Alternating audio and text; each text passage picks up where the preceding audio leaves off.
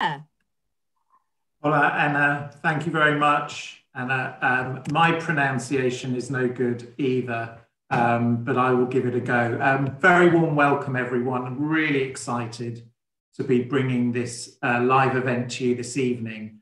Rioja, Spain's most eminent wine region, a treasure trove of diversity today, offering wine lovers an amazing choice of delicious wines. And for me, the key word is diversity, as Rioja now produces quite a range of styles of wine, from modern to traditional.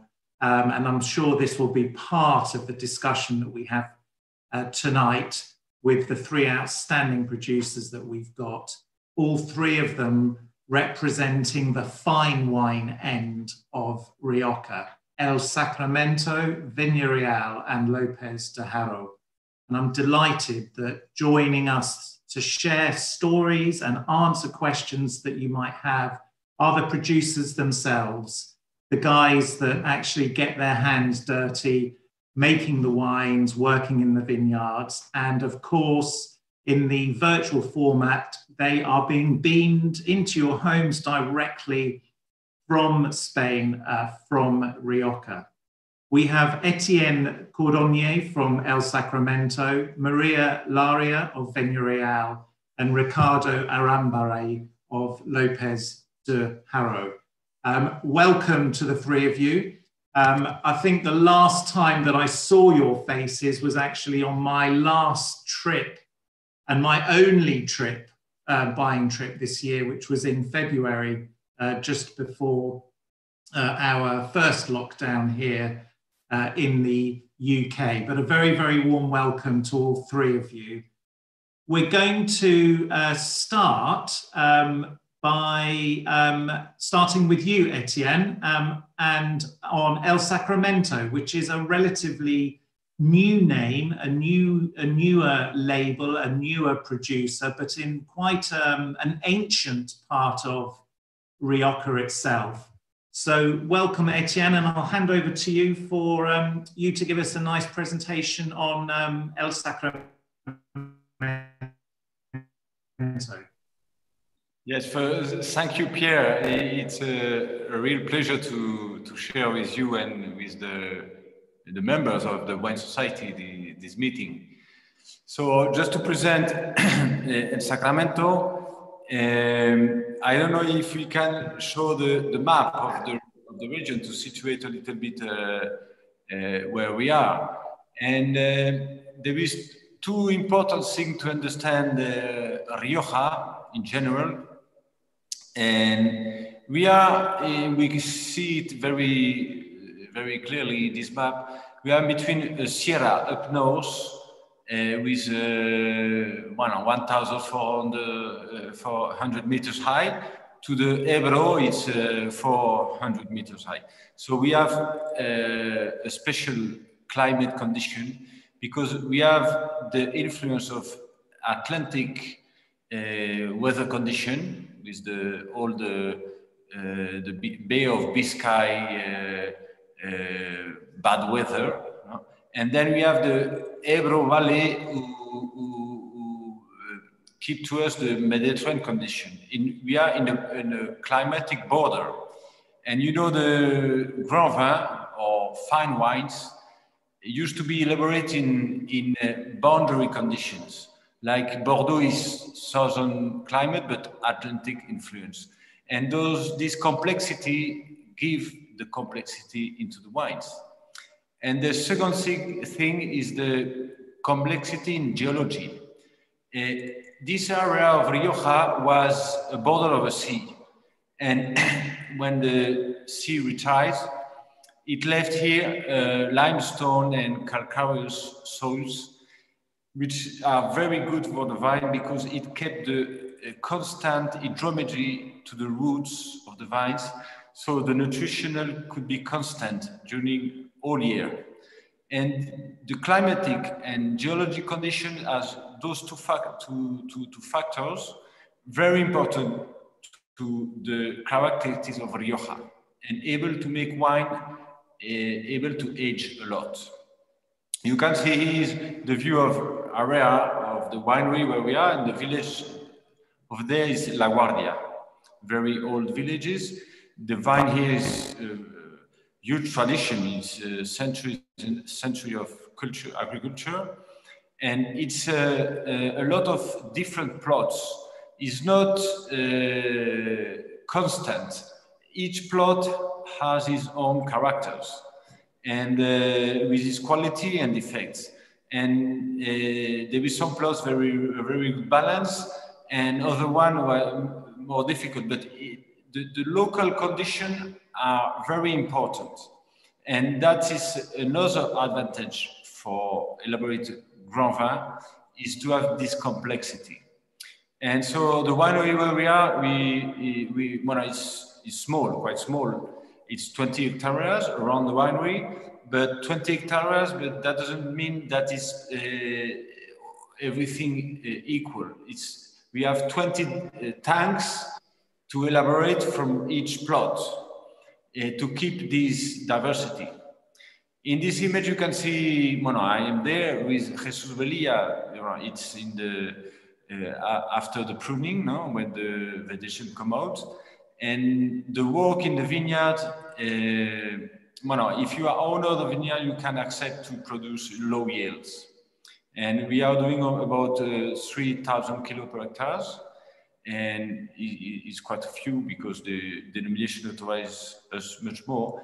But to go to quality, I think the yields is very important. If you see the big vintages of Rioja of the years, the 60s, the 70s, the production yields was around 4,000 kilos. And so the production and the way we are managing the plots, we have to adapt to each one. It's like a person, each one is character, and you have to manage the agriculture. It's much more easier to go on conventional agriculture and to produce the maximum yields, but it's much more complicated to go on low yields and good quality ecologic production. Well, you have here an image of a harvester with a London t-shirt. That's a special hi to England. We harvest in crates. So we enter in the winery the grapes in good physical condition. And the last selection we are doing when we enter the grapes in the winery. The objective is to enter in the winery grapes and in homogeneous maturity. And all the work in the vineyards is to go to this point at the moment that they harvest, to have the optimum maturity and good sanitary condition. And so we can have in the best of each plot. Well, it's a very chateau style to this way of working. This is the winery the day we inaugurated, because it's only 2 years ago. Our first harvest here is 2018. Before I was renting facilities in other winery. And then the inauguration, we made it with the president of the Basque Country. And it was a special moment. And we have only concrete tanks. It's a very traditional Bordeaux style way of working. But for red wine, the concrete is a very good material, because the control of temperature is much more easier. And then, and also the wine clean easily in the concrete than in the stainless tanks. And it's small, but small is beautiful. But we have the ability to separate each plot, and all the work we are making before the harvest is separating everything. Like a cooker is taking care of good ingredients. And after elaboration, the way of working is to assemble the assemblage. And then we know we can taste every tank, and then we decide which assemblage we will do for the Grand Vin. As I said, it's Bordeaux style because the objective is to produce one wine, the best possible, and then we have a second wine because we are making selection. And bueno, for the people who know Bordeaux, it's very classical, but bueno, it is my option for way of working. And well, this winery is fantastic for the day-to-day working. And after the harvest, we rack all the wine in barrels for a year and a half. It depends on the vintages before bottling. Here you can see the architecture of the building. Well, we are in a special place with a point of view fantastic. And in my previous job, I was selling wine from other countries in Belgium. And one point in common for the Grand Vin is that they always are placed in very good situation. And we are on a promontory and with ventilated condition, better for the maturation for the grapes. And this is the place in this Porsche. No? This is the place when we are doing the last selection. We enter the grapes there to go in the tanks room. So, sorry, Pierre.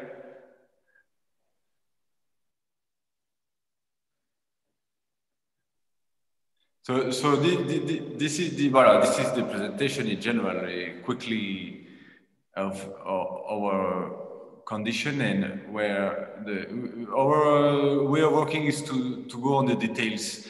There is no one details who dominate the other one. It's from the vine, the roots where the vine is got this alimentation to the final blend.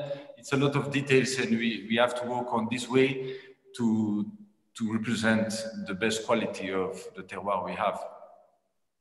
Etienne, could you explain the name El Sacramento? Why El Sacramento?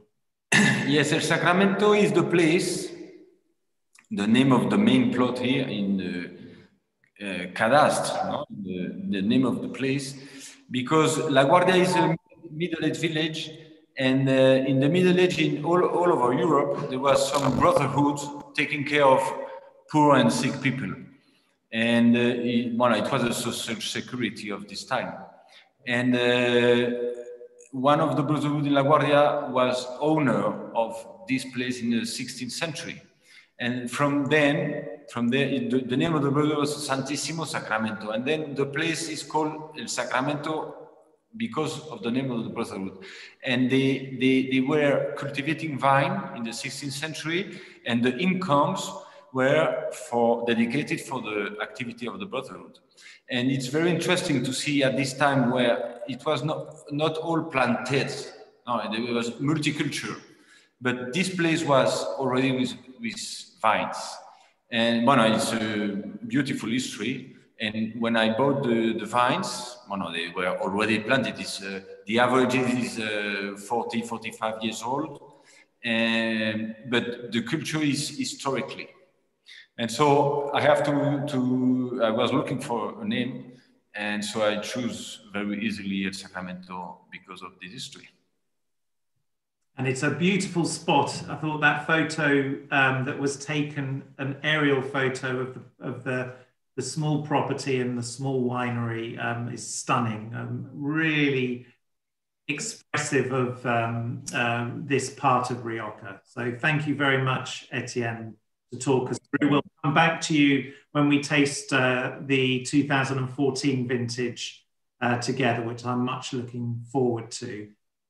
We're now going to move over to Viña Real, which is one of I think a name that probably needs little introduction to members of the Wine Society. Viña Real is one of the greatest fine wine brands of the Cune umbrella, company that makes excellent wines right across their portfolio. And we're joined by Maria, who looks after the winemaking, and particularly with Viña Real, but also with Imperial, I think, in Cune.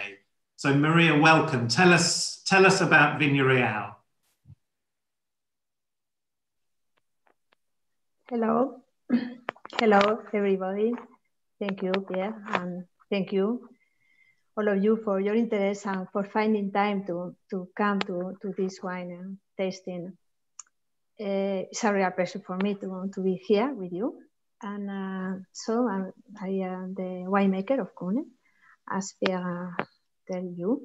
I am Riojana, born and bred, and I have studied enology in France, and I have traveled, but years ago I decided to settle in my home region because I have known this land and this soils since I was a child. And I knew the great potential that we have here to produce the great wines. No? So I joined Cune more than 25 years ago. And for 10 years now, I have been the chief winemaker.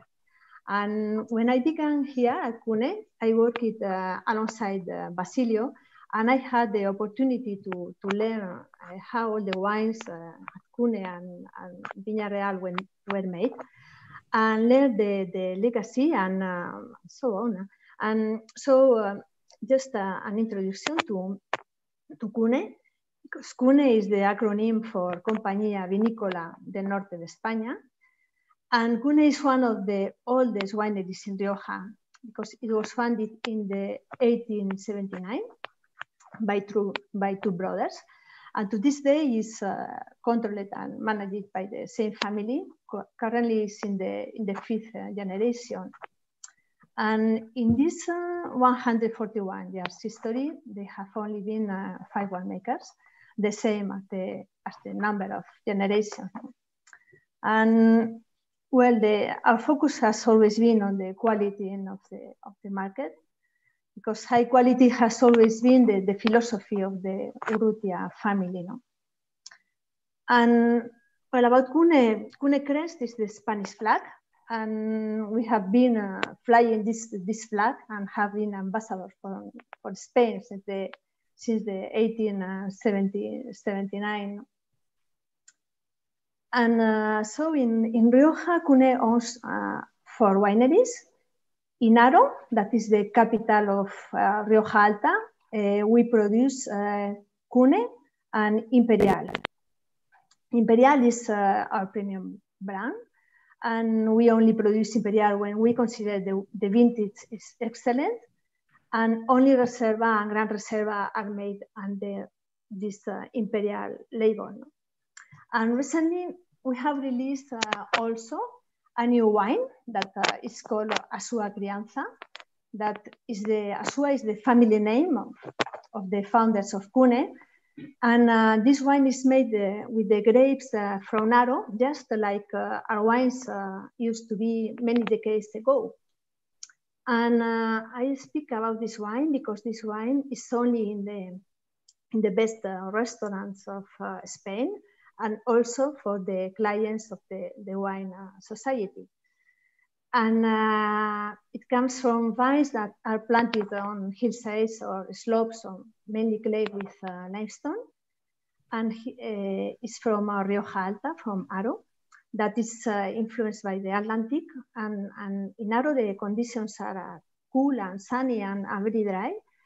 And because the summer days and cool nights, then the grapes in this area ripe very, very slowly, building complexity and preserving the good freshness from balanced acidity levels.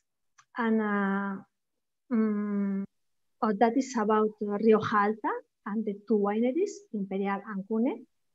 And 20 minutes down the road, we arrived to Rioja Alavesa.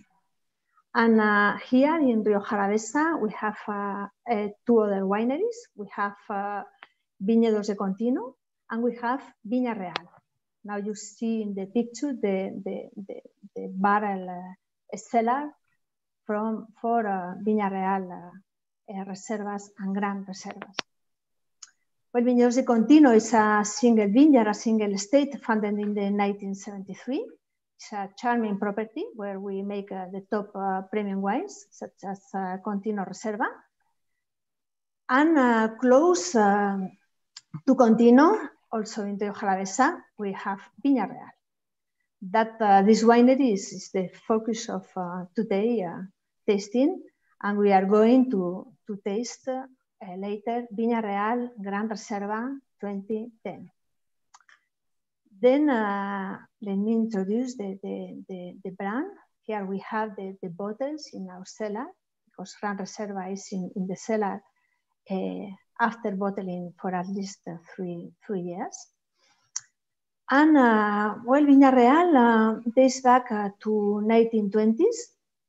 And today it has become well known as a pioneering winery because of its winemaking techniques.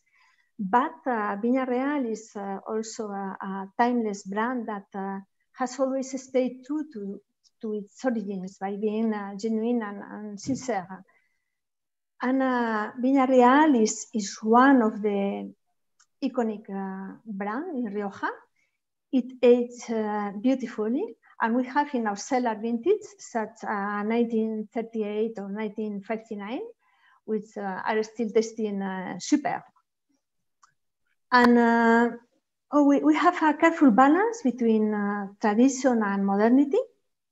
That has defined the form and the content of Viña Real ever since it was created. We have a map here that you can see where the grapes are from. An example of our innovation is we making wine using gravity flow. And well, today many modern wineries have adopted this modern technique, but in fact it was Kuhne who pioneered in the gravity flow in the 1989, and after Viña Real in 2004. No? Well, about the grapes of Viña Real, these have always come from El Ciego in Rioja Alavesa. Always, it's a small village where I was born, and with a great vines and wine tradition. And these vineyards border a road which was named a royal road. In Spain, we said Camino Real, and this is where its name Viña Real comes from. And well, we have the small map here because in the last years, Kuhne has invested some of the best plots in La Guardia and La Bastida, that you can see in this map. And these are all vineyards with small productions that guarantee the continued supply of the finest grapes for the production of our wines in Viña Real. Because, well, Rioja Alavesa is in fact a part of the Basque Country. It's in the north bank of the Ebro River. And this is the smallest sub-region in Rioja, because as you know, in Rioja is Rioja Alta, Rioja Oriental, and Rioja Alavesa. That is the smallest one with about 13,000 hectares. And generally, as Etienne says, the vines grow at an altitude between 450 to 750 meters. To the north, we have a very strong Atlantic influence that brings good rainfall and milder temperature because of the protection of the Sierra de Cantabria mountains. And then the warm air comes from the east of Spain, from the Mediterranean Sea, and it gives plenty of sunshine. And is, I think, this mix between the climatic influences, Atlantic, continental, and Mediterranean, that defines the Rioja terroir, no? And of course, the soils that play an important part. And in Rioja Alavesa, we have mainly limestone and clay. But I think the feature of Rioja Alavesa is the landscape, because it's very, very nice. We have the slopes with terraces and small plots and the old traditional bush vines. And Viña Real is made with about 90%, 95% Tempranillo and 5% Graciano. And Tempranillo, of course, is the king red variety in Rioja, and is widely planted in Rioja Alta and Rioja Alavesa. And it is said to be indigenous of the region. But in Viña Real and Reserva, in the blend, we have a small proportion of Graciano that is a variety that complements very well Tempranillo, because it gives great color and acidity. And well, the Tempranillo and Graciano performs especially well in Rioja Alta and Rioja Alavesa, because I say you, during the ripening of the grapes, days are hot and nights are cool. And again, this combination of different climates is perfect for this variety. And well, in a few minutes, we are going to taste the Viña Real and Reserva 2010. Well, thank you for your attention. Thank you, Maria. That was fascinating. And again, some brilliant slides with some brilliant photos. We've had, there's been a great bit of chat on the Zoom coming up, which it looks like there's probably been quite an increase going on of the consumption of Rioja at the moment here in the UK based on the chat. And just really a reminder for anyone that's tuning in live as a participant that if you've got any questions, do send those, submit those to the tastings team. And at the end of the tasting, towards the end, we'll try and get in as many of those questions as we possibly can. Anything that you want to ask the panelists about their particular wines, bodegas, or just generally about Rioja in general. But without further ado, going to our third and final, but not least, from Lopez de Haro, Ricardo, with the wonderful backdrop of all the photos that you take in the vineyards. Ricardo, welcome. You're going to tell us a bit about Lopez de Haro. I've seen actually that there is someone drinking Dominum QP at the moment, which is also one of your wines from Lopez de Haro, but with a slightly different brand. But welcome, Ricardo, and over to you to tell us a little bit more. Hi there. Well, I'm gonna share my presentation with you guys. That works? That works, yeah. Fantastic. Okay, well, so first, thank you very much. I'm super excited because, well, I'm a big fan of Wine Society. I always tell to Pierre that please open a wine society in Spain at some point, because we need one here with such an amazing wines.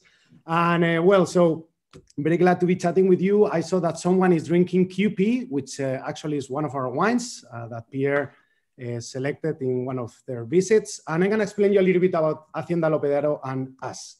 So, well, I wanted to start with one of these crazy photos that explain a little bit about history of us. So I'm like Maria. I'm born and raised in Rioja, and I'm a Riojano.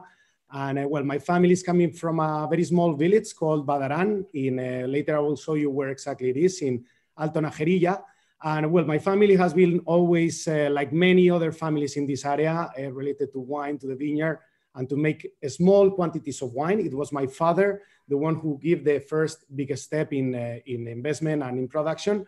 And then it was later, it was my brother and I, which here you can see my brother on the right and myself on the left, and in the middle is Raul, who is our chief winemaker, who in about 12 years ago, we took over. And I like this picture because I think explains a little bit the crazy way of doing that we have, and a little bit mixture between our history and what Rioja is and what we've started to try to do. And talking a bit, sorry, a little bit about the philosophy of how we make wine, we always say that as a winery, we think that we are one part of the history. So we can never forget about the past, but we always have to look to the forward. And I like always to show this picture or this one, for example, that shows a little bit the personality of who we are in La Rioja. So La Rioja has been always a land of trespassing, so coming around, commerce, very, very rich land. And I think that part of our philosophy is sharing, is enjoying life, it's having visits and try to treat everybody well, like when Pierre comes to visit us. And I think the style of our wines are also in line with this philosophy. I think that every region in Ribera del Duero, in Toro, in Galicia, always have a lot to do with the history and a lot to do to the weather. And I think that Rioja, this hospitality, it's exactly the style of wine that we have. And when we talk about this style of wine, it's when we talk about this fine wine style, these vinos finos. So I think that Maria and Etienne has explained fantastic before the type of weather that we have here. And well, sorry, I think this is coming up. Oops, yeah. And well, so in Rioja, we have all this medium weather that, so this, it's medium continental that gives this style of a little bit more elegant style than other areas in Rioja. And I think this is the philosophy, and this is the work that we've always tried to do to express the Lopez de Haro wine. So just for you to know where we are positioned. So Lopez de Haro, it's in Son Sierra. So as you can see, there is Rioja Alavesa, Rioja Alta, but there is the river, the Ebro River, who is crossing. And Lopez de Haro, it's in the left side, in the left bank, as Maria was talking before, like actually the two wineries that we're talking today also. Okay, so this is a photo of our winery from the air. So you have the river on the left, then the castle of San Vicente la Sonsierra, which is the village where our winery is positioned. And in the back is this Sierra la Cantabria, these mountains, about 1,200 meters high, which are a little bit protecting us from the north winds and create this medium or medium continental medium weather. Okay, then this is a photo from the river. Actually, this is a photo from actually right now, which is the autumn time that I recommend you, which is a wonderful time. And for you to understand where the areas where our vineyards are coming from. So I was mentioning that as a philosophy of winery, we try to show this style of fine wines that made Rioja like about 150 years ago to become popular internationally. So for that purpose, we are looking for colder areas in Rioja. So if you go to the more oriental, to the eastern part of Rioja, then you're having a little bit more Mediterranean style of climate and a little bit more warmer style of wines, which are wonderful. But what we are looking for, our philosophy is to look for these more, let's say, cooler climates in Rioja. So where you see this Rioja Alavesa, this Son Sierra, and this Alto Najerilla, these areas are the three areas in the western part of Rioja who are closer to the mountains and have a little bit more colder climate and better conditions for this, let's say, medium body and fine style of elegant wines, okay? Then I want to show you, this is a photo of the winery, but you can see the white soil of this calcareous clay, this more northern part of Rioja. So if we go back, we have Rioja Alavesa and Son Sierra, with the type of soil dominating is this particular white soil. And this, you can see an old vineyard with this typical calcareous clay. And then if we go to the other area where we source our grapes, this is the Alto Najerilla. And this, you can see that the soil changed completely. So this is a more a ferrous clay style of soil with a little bit more acidity. And this is an area, this is actually the region where my family is coming from. And this is a region of really old vineyards, okay, which are mainly dominated by Grenache, Garnacha. So the other area is more Tempranillo from us. This is more for the Garnacha vineyards. And what is something which is marvelous is, well, these really old vineyards that here, this one actually needs some help to maintain still, okay, because this is a vineyard that is more than 100 years old, okay? And so the combination of these two areas is what is creating the style that we have as Hacienda Lopez de Haro. So this is another photo that you can see a little bit the views of the river, the views of this in particular is the area of the Son Sierra, okay? So going ahead, sorry that it's now opening everything, yeah. So going ahead, so today we are going to talk about a new release for the Wine Society that I'm very happy. Later we'll talk a little bit about the wine, but I wanted to talk a little bit about the philosophy of the project. So Classica, it's a wine, it's a collection that we released to create the top of our house. So this philosophy that I was talking about, the fine wines that we want to make, this collection is trying to exactly remember the style of wine that made Rioja become popular about 150 years ago. So Rioja, our grandfathers, they were doing wine at home, they were doing in a very familiar way, and they were doing a let's say, quality but simple style of wine. So then the first people who traveled to Bordeaux, they learned this way of doing wine, and then is when this style of fine wine of vinos finos started to do. So in this collection, what we have to try to do is to pay homage to this style of wine, try to recover this style of wine that became Rioja popular 150 years ago, and at the same time to pay homage to these people. So later I will explain in particular who is the guy who is in the label of the Classica 2001, but this is a collection that every single vintage, that it's only in excellent vintages, will be showing one very important person that has made Rioja to become what it is today. So, well, this is a little bit summary of what Lopez de Haro, what Son Sierra, Alto Najerilla is, and our philosophy, and Classica, and about us. So, well, I will be very happy to answer any of your questions later and taste with Pierre the Classica 2001. Thank you so much, Ricardo. Brilliant slides, and as always, lots of energy and excitement from you. Thank you very much. So we've got, I suppose I'm the lucky one here. We were talking about this just before we started the session, that I think I'm the only one that's probably privileged to have a bottle of each of your wines to taste. So let's kick off with El Sacramento 2014, Etienne, and tell us a little bit about the 2014. I'm going to pour myself a little bit as you check through. Cheers. Salud. You're muted, Etienne. We just need to unmute. You need to. Do you hear me? Yes. Okay. Just before the tasting properly wine, I have an image of a scientist, physician, who was Nobel in physician in the 19th century. And he was saying that our poor spirits of human beings want to divide, to separate, to analyze between flavor, between physics, biology, chemistry, geology in the wine. But nature doesn't know about that. For nature, it's everything together, and the important thing is the balance.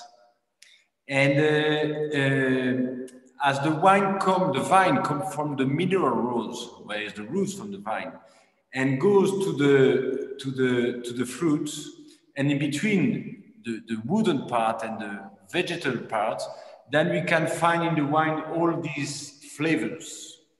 And what's important is when I taste a wine, I like to compare the balance between the body and the elegance, the persistence and the expression. And I used to use the weft streets of the wine is a good comparison between the silk or mop at the extreme and the organization of the tannins, the density, the parallelism of the tannins is the important thing in a wine. And before tasting really which fruit flavor, which woods or I think the balance in general is much more important. But in this case, in this wine, if you take care of fruit, it's raspberry, red berries. And if you're thinking of the vegetable world, it's peppers. But you can find also the roots, flavors, and at the end you find also the minerals, salty, and the freshness of the mineral world. But it's a complexity of all those things that's made the balance and the happiness to drink it. And to be able to do a Grand Vin, you have to combine all this, I think. And this is a wine of already 1 or 6. Maybe tomorrow 7 years old, and is still young, still fresh. The fruit is alive. What is the Etienne? What is the grape blend of the 2014? So here we have, traditionally, like Maria said, we have the Tempranillo and Graciano.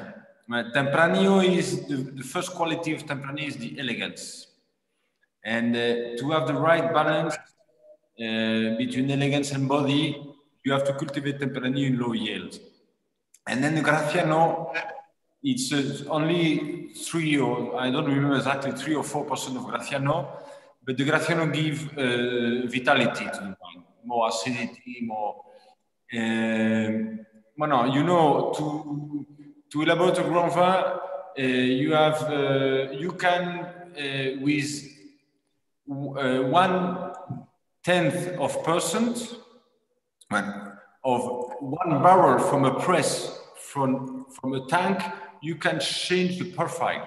So 3% of Graciano, for some people it can be very low, but in the right balance, you have to choose the right level of Graciano. We say here Graciano traditionally is gracias, no, please, no, or gracia, no, because alone the Graciano is complicated. It could be very good, but in an assemblage, the Graciano is very helpful, very helpful. And so all the Grand Vin, I think in Rioja, they have a little bit of Graciano. That's very helpful. But the first thing is the elegance of the Tempranillo dominates this wine. It's a very deep color and very full-bodied and velvety and really intense wine that has quite a lovely sort of concentrated finish. It feels like it's got a long, long life ahead of it as well. I mean, it's for people that are not familiar with your wines, I would say the 2014 is a great one to start with El Sacramento, because it's got a lovely ripeness that, although it has a long life ahead, that ripeness and concentration makes it really quite appealing, even in its youth, to drink today. Yes, and the 14th vintage was very classical for Rioja. It has the right balance between those influences, Atlantic and Mediterranean. If it's too Mediterranean, the weather condition, then the wine is much more opulent. And if it's very Atlantic, it's too much freshness. And this vintage 14 was very classic, very good vintage, classical, because it's a right balance in weather condition between those two influences. And here we have a very drinkable wine, quite opulent, but very velvet. a lot of softness. Etienne, what kind of, the oak, is it all French oak? Yes, 100%. We use 100% French oak. The French oak is much more elegant than American oak. And we used to renovate 1/3 every year. So our barrels, the oldest is 3 years old. And every year we buy 1/3 new barrels. Till now it's a good balance we found, and we're keeping in this way. Thank you very much. It was a joy to try with you.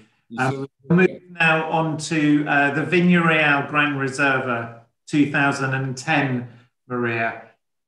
A wine I tried for several years. I think you probably released, when did you release the 2010 Gran Reserva? 2010 in 2016. Yes, right, yeah. So this is a wine in 17. Society will have shipped a few years ago, and we've kept until now to offer to our members 10 years on. Yes, we released 2017. Yes, because it's a Gran Reserva, then we keep at least 2 years in barrel, and after three years in bottle. Then okay. Well, I think what is interesting in this wine is the complexity that comes from the old vines and combined with the profile of the vintage. Because we are in the 2010, that was an excellent vintage in Rioja. Sometimes people always ask, because 2010 and 2011, both were excellent. And everybody asks, what is better? And I don't know what is better. But 2010 is really excellent vintage, very, very fine, very elegant. And it's a wine that is delicate and fresh, with still aromas of red and black fruit coming from the Tempranillo grape. I think it's the typical Tempranillo expression in Viña Real wines. Are fresh, fruity, and black and red berry fruit aromatics, and licorice are also very, very common in these wines. And well, I think we have a great balance on the palate and smooth tannins.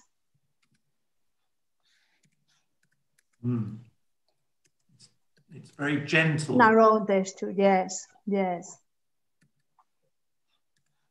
think this is the classic Viña Real Gran Reserva with an elegant nose and gentle tannins, good backbone, notes of minerality, spices and coffee and some chocolate because they age in barrel.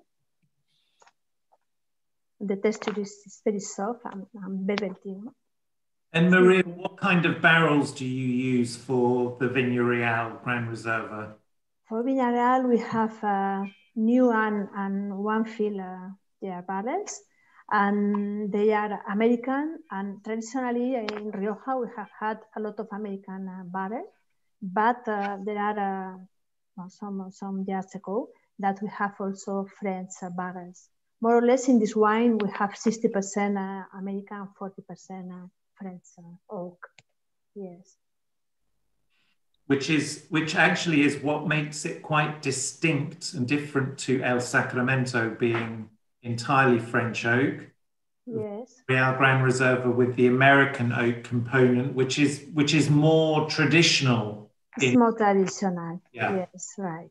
Yes, it's a wine that is this was released in the 1920s, the first time, and we have changed, of course, a lot of things. But we keep these things, the tradition, the American oak component, and I think combined with the Tempranillo that you have, gives, for me, always reminds me of, I think it's like a creamy vanilla character, which is really well balanced and enhanced the wine. Right. Yes, we speak about Tempranillo, this delicate, the finesse, and also with the barrels, it's very, very integrated, I think. And it's not very present, but it's true that that gives some elegance. And Maria, can you tell me the so I don't know if everyone can see this shape of bottle, which is yes, the shape of bottle. Is there a reason? Yes, it's Burgundy bottle, because when Cune was founded, always we have had Imperial and Viña Real, and well, Cune was founded because the phylloxera finished with the vineyards in France, and then French people is coming in Rioja. And then we had the two wines, Imperial, and people said Imperial is more like a Bordeaux wines. And we had Viña Real, and people said Viña Real is more like Burgundy wines. But that was a lot of years ago. Now it's not that. But from the beginning, we used the Bordeaux bottle for Imperial and the Burgundy bottle for Viña Real. And we have kept these bottles, yes. And Excellent. That is why we have a Burgundy bottle in Viña Real, because it's like a Burgundy wine, you know.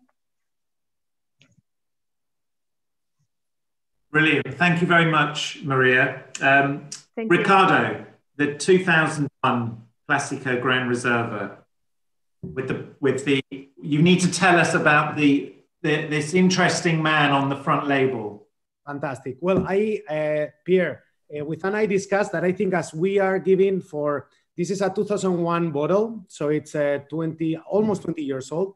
So we have this special opener that if in any case someone buys, I'm gonna show how this works, okay? While I explain a little bit about this person in the label. So, well, this person in the label is called Manuel Quintano, which Manuel Quintano was the first entrepreneur. Actually, he was a clerical person, so he was a priest, that he traveled to Bordeaux. And well, while he was in Bordeaux, he learned this new way of doing wine that they had in Bordeaux. Remember that Bordeaux has been trading with UK since the 11th century, but our tradition exporting wines, fine wines, is shorter than that. So when he traveled to Bordeaux, he learned the way of doing wines in Bordeaux, and then he was the first entrepreneur to make this style of wines in Rioja at the end of the 18th century. So this is Manuel Quintano. So this is why it's so important that we wanted to highlight the personality and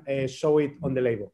So I just opened the cork. So this is how it ends up. And I strongly recommend to open it with this opener, because as it's some years old, sometimes can be broken with a regular bottle opener. And well, talking about the wines, every time that you open a bottle, Pierre, of wine, you are talking about the history of the time, okay? On that time, it was my father in charge, okay? My father, even he was born from this Alto Najerilla, this Rioja Alta in the south that I was mentioning. He was not a big fan of red grapes from the area. So we were not using our old vineyards for making red wines. We were using them for making rosés. So this wine, it's only made from the Son Sierra area. So mainly San Vicente and all these vineyards that are in the southern part of this Sierra Cantabria, this Toloño mountain in San Vicente. So, well, I think that a wine like this that is 19 years old, this collection, we only release great vintages. So 2001, one of the best great vintages. Maria was mentioning before 2010, 2011, 2001 was one of the best of the at least 50 years ago, probably the best or one of the best. And actually, I think that the wine reflects very well what the vintage was. It was perfectly. Actually, I was not even started the university, to be honest. So I remember I was just 18 years old at that time. Okay, but I remember that this year was fantastic. I remember my family talking about that, and the La Viveza. So this you know, the wine still is in a big youth, juventud, so it's young for being 20 years old.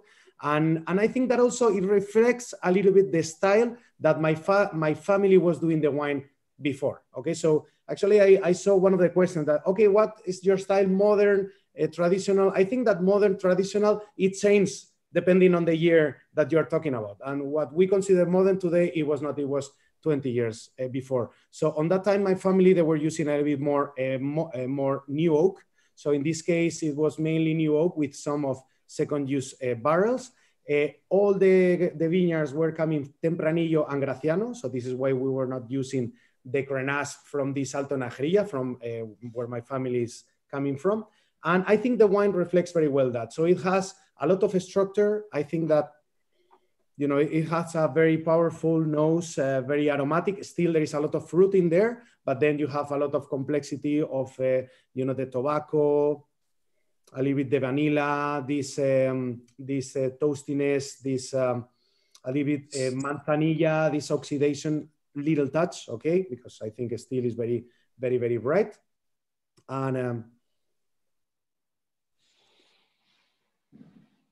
And then, you know, like Etienne was saying before, I think that, well, this wine was about, I mean, I know from what my father tell me, but I think it was about 30, 25% Graciano. So it was a big percentage. Wow. Yeah, nowadays we don't use that much Graciano than before.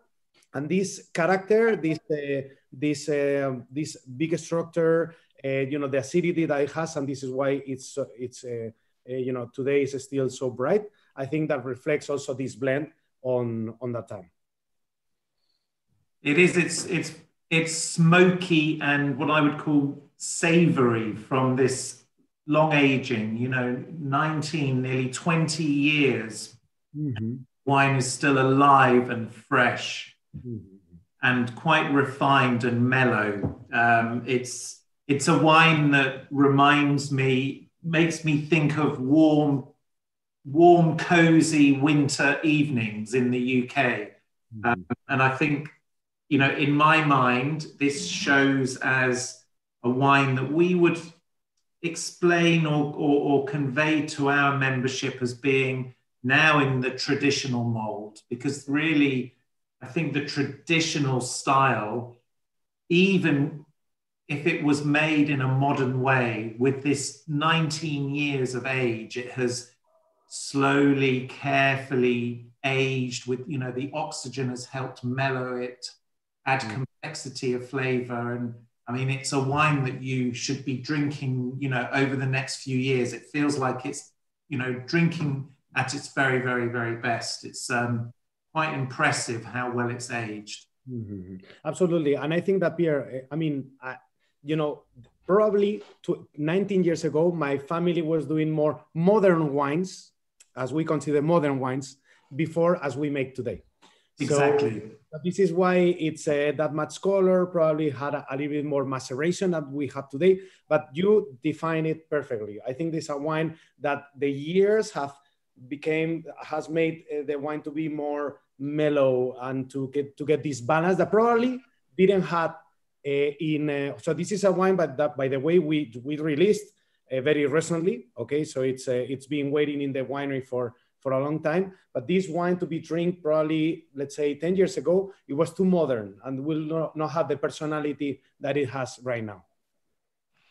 Thank you, Ricardo. Well, that was fascinating. So my summary of the wines, just before we go to the questions, 3 really different styles, 3 wines from very different vintages. 2014, so still quite a young, youthful, exuberant, generous wine, the El Sacramento. 2010 Viña Real Gran Reserva, which is quite refined and gentle, starting to drink well now, but knowing Viña Real's pedigree, it's a wine that will last for many, many, many more years. And I guess, I haven't checked actually, but I guess that our official drink date that we publish on the Wine Society's website will be quite a modest one, because we always are more cautious in our drink dates. And then finally, the very sort of traditionally framed Lopez de Haro as a really fully mature, gentle and mellow Rioja. That was fascinating. And you can tell that I'm pretty energized and very happy that you guys have given me the privilege and the opportunity to try these three wines together from the comfort of my own home. So thank you. Anna. Yeah, I couldn't agree more. And actually, you beat me to it because I was also, I think, probably the only other person in the UK lucky enough to have the three wines. And I have tasted all three. I was going to ask you to sum them all up in one single word, but you did even better than that. And you gave them a little few more words. Exactly, but wonderful, wonderful. I completely agree. Tasting them side by side has been really eye-opening. But they're three fantastic wines for lots of different reasons. We have had plenty of questions, so I'm going to try and get through as many as we possibly can. The official end time for this evening was 7:30 UK time, so let's see how we get on. But the first question of the evening was from Alistair, and Alistair has asked me to ask on his behalf. Pierre, I'll direct it to you and then perhaps you can send it out to whoever you think appropriate. But the question is, I noticed a general trend of increased alcohol in Rioja in recent years. Is this purely due to global warming or are there other factors involved? And do you, the panelists, see it as a good thing? That's a good question, Anna. I think I'm going to direct that to Maria, given, Maria, you have been making wine in Rioja, the Cune, you said, for years. Have you, number one, have you noticed that alcohol levels are increasing? And number two, if you have, what do you think have been the factors that have impacted that or resulted in higher alcohol levels? Not a lot, but maybe, yes, the alcoholic degree has increased a little bit. I said not a lot because I have the analyze for Imperial and Viña Real, some bottles in the 40s, 50s, and we had 13 degrees. But a little bit is sure that, and I think there are more than one reason. One reason it could be the warm change, that the warm climate. That's true. But also is, I think, because we are waiting now more time to do the harvest in order to look for the polyphenolic ripeness also. And maybe before it was not so important, the color in the wines. And now we look for the tannins, for the polyphenols, for the color, and then we have to wait a little bit because sometimes the maturity of the sugar is not in the same at the same time that the polyphenols ripeness. And then I think it's all things. It's a little bit is increasing. That's true. And in one hand is because we wait, and in the other hand too is for the climatic change. Sure, I think the other element is irrespective of how alcohol levels may have increased, even marginally, actually the most important thing is balance in a wine. So yes. There are Riojas that are being made at 12.5%, 13% that are in fantastic balance. There are also Riojas at 14.5% that are in balance and a fantastic quality. But there are also examples at those alcohol levels that are not so in balance, and actually balance between alcohol, fruit concentration, body and tannin is really what. Yes, but it's true that we have to keep the acidity also and the balance. And acidity. Yes. Exactly. Thank you, Maria. Thank you. Thank you both very much. The next question we have, again, I should say these members have asked me to ask on their behalf. However, if you do submit a question, let us know if you want to ask yourselves. We are able to unmute you and you can ask these lovely people directly, so let us know. But this is a question from Philip Tuck. And Philip says, are the aging regulations relating to Reserva and Gran Reserva in Rioja outdated? The million-dollar question, Pierre. That is that's a great question. I have a view, but I think I'm going to hold my view back. Etienne, what's your view as a newer producer in Rioja? Are the terms Reserva, Gran Reserva outdated, as the question that Philip Tuck has just asked? No, I don't think it's outdated at all. But in my case, I'm in a chateau style, and I intend to express a terroir. And I think the terroir is above this classification. It's more important the quality of the grapes, where do they come from, than the aging. And so in my case, I didn't choose to enter in this classical qualification. But that doesn't mean that this classification is old-fashioned. I think it's a tradition in Rioja and in Spanish market. And the wineries who select grapes to age to the Gran Reserva is very respectful. They are doing a great job in this way. And so you don't have to, no, it's like the politician today, they want to preserve something and to reject everything. No, it's not like that. I think we have to respect the history, and it's a good thing. And this tradition is a very good thing. And we have wines in Rioja able to age a lot. So Gran Reserva, if you have a good product in the beginning, it has all its sense. Bueno, in the case of El Sacramento, as I focus on terroir, but it's not relevant for me. And in the exportation market, there is a lot of consumer who doesn't care so much because they are consumer of Bordeaux, of Burgundy, of Tuscany, where this classification doesn't exist. So you can sell your wine without going on this traditional classification. But I'm not at all against, in contrast of this kind of classification. I think it's a good ADN of Rioja, and in general. Yeah, thanks, Etienne. I agree. I think it's not at all outdated. It's an indication exactly of how the wine was made, because it indicates how the wine was aged.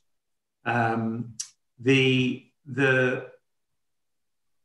disadvantage or the challenge around the aging requirements is that it doesn't necessarily indicate quality, even though within the wine drinker's mind, it might mean quality. So generally Gran Reserva should be higher quality than Reserva and Crianza and so on.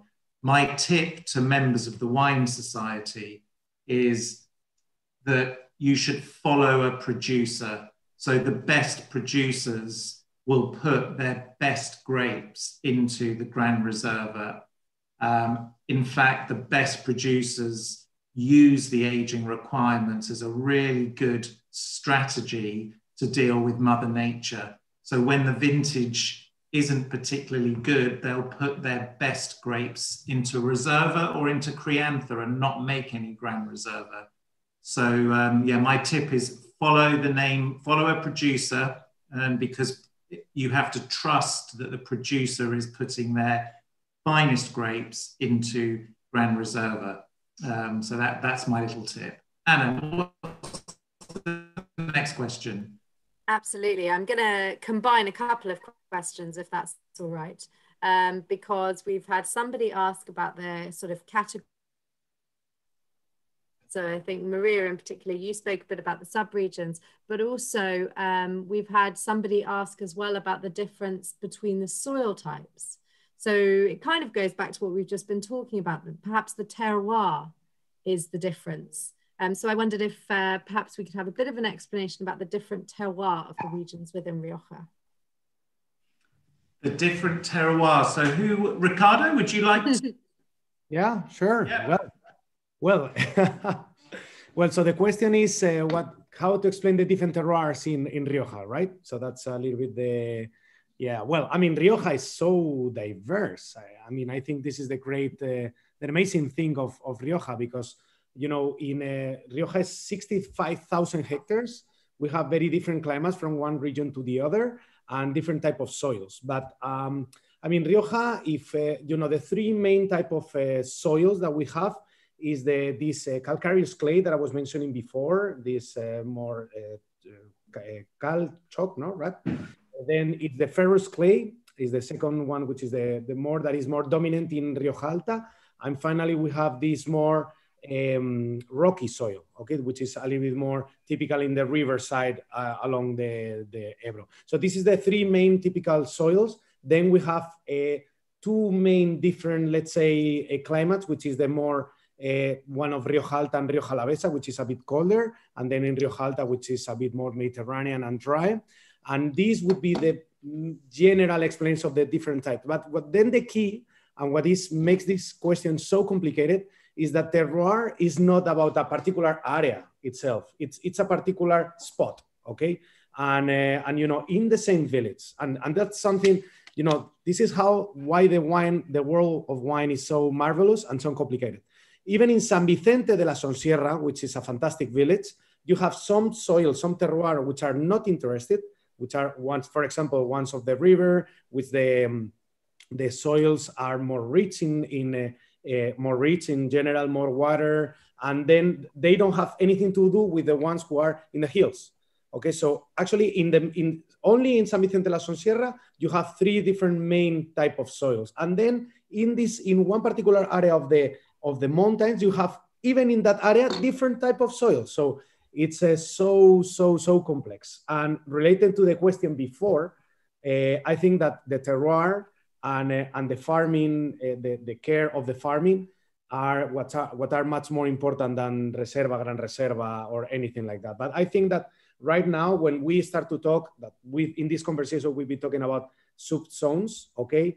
I think that Rioja is in a moment of change, okay? So before, wineries didn't talk that much about a particular area and terroir, and I think that we remain still using this classical Gran Reserva, Rioja, Reserva, Crianza, but little by little, we are more and more communicating about the terroir of our vineyards and the importance of the place of where the vineyards are and how we trade them. I don't know if I answered. It's kind of complicated question. Really, really difficult question, a big question, and very, very well articulated. Thank you, Ricardo. I wonder whether briefly, just to get everyone's thoughts, Pierre, it might be nice if people might be able to just give a short flavor of what defines their terroir. You know, good idea, yes. What makes everybody different? So perhaps, Ricardo, since you started, maybe we could start with you, if that's all right. What is the terroir of Lopez de Haro? Well, it's a lot to say, because of course, I mean, there is not always the same. But if I have to, actually, I tried to explain in the presentation. So the two terroirs that I think, you know, as a company, we in Lopez de Haro, we try to keep the style that, you know, has been doing wine for thousands or hundreds of years, okay? And is the blending. I mean, we are not afraid of talking about that we blend from different areas. I think, you know, there is this Chateau model, which is wonderful, and it's growing and growing, and it's making Rioja more interesting, okay? And you know, in the case of María, it's Continuo, and Etienne, but then, for example, wineries like Lopez de Haro, we try to blend from different terroirs. In our case, the two more dominant would be this more ferrous clay in the hills of the high altitude Alto Najerilla, which is where my family is coming from. This is a region that, you know, when my father was young, the maturation was very difficult to arrive because, it was higher in altitude, there was colder years, and also these more ferrous clay are a little bit more higher in acidity, so they were more focused for whites and roses, but today are being actually some of the best of our vineyards, and mixed with the more Sierra type of soils, which are these calcareous clay. And then what we are looking is for the poorer soils, for the ones who are in the hills with more wind. Actually, in San Vicente is very, very different, the ones who are not influenced by the north wind than the others that are. And actually, we are looking for the more of freshness, a little bit more in the hills, higher in altitude, and with poorer soils and fresher weather. So that's the two our favorites, let's say. And Maria, what about for you? How would you define the terroir of Viña Real? Well, Viña Real has also is Rioja, then we have limestone and clay. We have the different plots, very small plots to produce the Viña Real Reserva and Gran Reserva. And then each plot is different, no? But or the clay soils are cooler soils, and then I like because it keeps the acidity, and it keeps the water and the nutrients also. And then wines are very elegant and very rich, and the ripeness in these soils are quite slowly, and I like it. And then we are clay and limestone too. That limestone gives wines that are very, very elegant. And usually we have these two soils, yes. But it's important also to have some vineyards that with the presence of the pebbles, and that's very nice also because the soils keep the heat from the day during the night. And I think different soils give more complexity to the wines, and that's what I like a lot. No? Different plots and small plots, and it's important also we have the soils that are quite poor, and then the production is also smaller. And then there are more richness in the grapes, and they are more savory. And I think that's more or less. And thank you. Etienne, for you, the terroir. We are in one place. We have 20 hectares around the winery. And the terroir, as Ricardo said, we are in a place and we have very different plots. And that's the quality of this area, is the diversity. In a place to have so much differences, and each plot has its quality, its advantages. And so the terroir in the diversity is a quality of this area. The complexity of the wines we produce come from that. And the terroir is the place, the soil where the vine is nutritioned, is the climate, complex also, and then the way you are working to manage all this. And it's a quality of this place, a special quality. I'm looking at the comments of members of the Wine Society, and Rioja can compete with greatest wine in the world because of this complexity we have here locally. And even in a small place like we are in Sacramento, we have this diversity. And that's a big advantage to elaborate complex wine, balanced. It's a great advantage. Absolutely. Anna, any more questions? Yes, we do. We have plenty. I do apologise. I don't think we will get through all of them, but we'll try our best. We have another question, or perhaps a slightly more controversial question, I should say, from Alistair saying, do you feel that Syrah, Cabernet, Merlot, etc. will play a bigger part in the future of Rioja? Oh my God. Alistair, I want to meet one. I'd like to answer that one, not least because I hope to influence the fellow panelists. My simple answer is I hope not. And the analogy that I use, you know, that Spain, not just Rioja, but Spain has some of the most wonderful local indigenous native grapes. It also does grow international grapes too, and it does it quite successfully. The analogy I use is when you go on holiday to Spain, you want to eat Spanish food. It always surprises me when you go to the coastal resorts, of which the British are quite strong visitors of. It fascinates me that it's almost easier to get to find, you know, your English fried breakfast than it is to find local Spanish food. And I think that's a great shame. And for that reason, I think it would be a great shame if Rioja was to start to grow international black or red grape varieties like Syrah, Merlot or Cabernet. I'm not even sure if they're permitted. I know some international white varieties are permitted. I think Sauvignon Blanc and Chardonnay and Verdeco are permitted. You know, that's probably a political decision. And the wines I've tried that have been made from those grapes taste good. They don't taste bad at all. But my policy for the Wine Society's range of Rioja wines is to stick to wines that are made by indigenous grapes, or even some of the newly rediscovered grapes like Maturana Blanca, Maturana Tinta, Garnacha Blanca, Torrontés, Tempranillo Blanco. There's some fantastic grape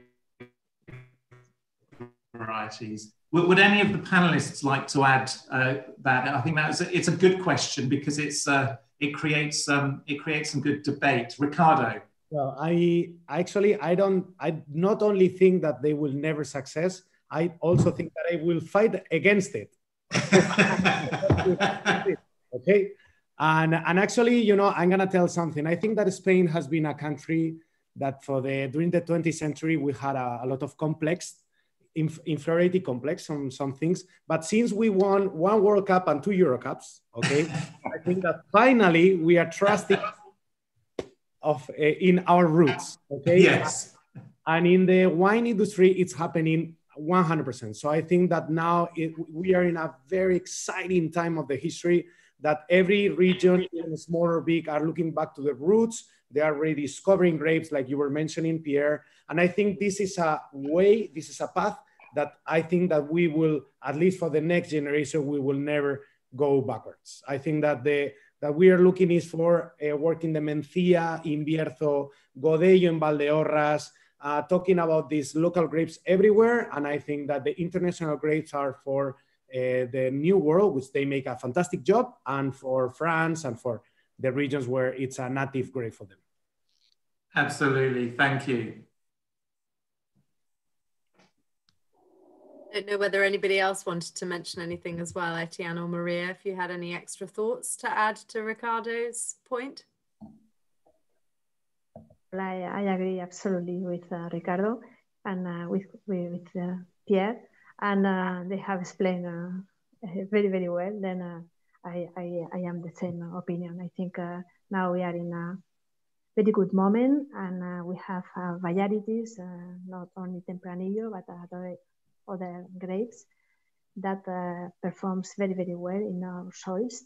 And I think that's the way we can do the very, very good wines with these grapes. Yes. And I saw you nodding, Etienne, so I think you're in agreement also. No, I do agree with Ricardo and Maria. It's a nonsense to, but I understand the question. When you are a wine lover or wine tester, you're interested in the grapes and the flavor of each grapes. But we are in a more complex area, and with this history, with complexity, and Tempranillo is a success here, and we don't have to fight with Cabernet from Chile. It would be a mistake. And also, you know, Cabernet, Syrah, Tempranillo, it's a thing, but then the clone you use, if it's Bassa selection, if it's cloning, it's much more complex. And you have to play with the terroir you have. You have hundreds of Cabernet different. It depends on the clone and then the Cabernet you planted in Pauillac is different. The way they choose the plant than the Cabernet they are planted in Montpellier. So it's much more complex that a consumer can, the point of view of a consumer when he buys a bottle of Merlot, bottle of Cabernet. And it's difficult to explain because, but it's overwork. And the sensitive way or the most sensible way to work is to adapt with the condition, local conditions. And it doesn't make sense to plant those kind of international grapes where we are. Thank you so much. So I am going to sneak in one more question because I think it's probably a question that all of the UK have on their lips, especially as we're about to get locked down again. However, before that, I would just like to mention we have posted in the chat all of the wines that we tasted this evening. Tomorrow, I will be sending a follow-up email. I'll include the wines. I've also got some more videos to share with you from the wineries. And if anybody wants any of the maps or images that we showed today as well, please do let us know. I'm sure that everyone would be very happy, especially to share maps, which I know lots of you are very fond of. But the final question, I believe we have unmuted Peter Cousins. So Peter, are you there? Yes, I'm here. Hello, Peter. Good evening. Good evening. And thank you very much for those presentations. It certainly encouraged me to spend some money on wine while we've been listening. It's a non-technical question. I've been asked by some friends to organise a wine trip to Rioja next year if we're allowed to travel. I wondered if visits to your wineries are something you encourage. If you do, what do you think is the best time of year to come? Ricardo, why don't you start? I think we can go around the panel. It's a great question, Peter. It's an amazing question, and thanks for the question, Peter. I think that there is no other way better to discover our wines and our culture and our wineries than come to visit us. So you are 100% invited. And I talk about Rioja in general, because I think that Rioja is every day opening more and more wineries to visit. In our case, Lopez de Haro, we are open for visits, and we have, since there's something quite simple and quick, if you don't have enough time just to taste a few wines and show you a little bit our philosophy, till visiting the area, the historic places, and talk a little bit much more about the depth of the Sierra and our roots. So, super welcome to that. And I think that the best time of the year, 100% will be right now. So I think that, the end of the harvest is the time when you see these wonderful, beautiful colors that are not always easy to see around Spain, because other areas, they lose the leaves earlier, or they have it more drier. So they have a wonderful autumn. And I think autumn is definitely the best time to come over. Thanks, Ricardo. Etienne. Yeah, you're invited. And I say to you, Pierre, every wine society members you send to us, we are more than happy to receive them. We don't do, as we focus on production, we are not organized to the tourists, but people recommend it. We received with a lot of pleasure, and we made a tour of the vineyard here around the winery, made a tasting, and I do that. I receive, so I will be very happy to have some visit. And good moment. Bueno, it's true, like Ricardo said, that the landscape with those the leaves changing of color now it's amazing. Now it's amazing. But Rioja all the year long is fantastic. It's absolutely. We have a beautiful landscape, and bueno, I would be very happy to receive. Maria. Yes, of course. It's a pleasure for us to receive a visit, and you all are invited. And we are open from Monday to Sunday, and we offer different types of visit. You can visit the wineries, the 3 wineries in Rioja. Cuneo is the tradition, Viña Real is the technology, Continuo is the vineyard, and you can visit the vineyards and tasting or visit the wineries, of course, when you want. It's true that harvest is very, very nice. The landscape now in autumn is beautiful, but all time Rioja is a very nice place to visit, I think. And it's very easy to get to as well, which is great. So easy to fly from London to Bilbao. I'm fortunate to be able to travel to Rioja a lot, and I think if I was going as a tourist, I would definitely go in the autumn. The autumn is beautiful in Rioja. And I would visit these guys, and I would also make sure you spend an evening in Logroño, because the tapas in Logroño are legendary. There's a street there called Calle Laurel, which is just got the most incredible tapas, a fantastic time. So fingers crossed that we'll be out of this situation that 2020 has brought us in time for you to be able to make that trip later next year. Thank you all so much. Apologies for the sound issues there, but Pierre, couldn't agree with the sentiments more. I'm now desperate to visit Rioja, even more so than I was an hour and a half ago. So you'll have to hold me back, I think. A flight will certainly be booked next year if I can, and I will hopefully come and see the beautiful vineyards and taste some glorious wines. So from the tastings team, I'd like to say a huge, huge thank you to Pierre, to Etienne, Ricardo, and to Maria.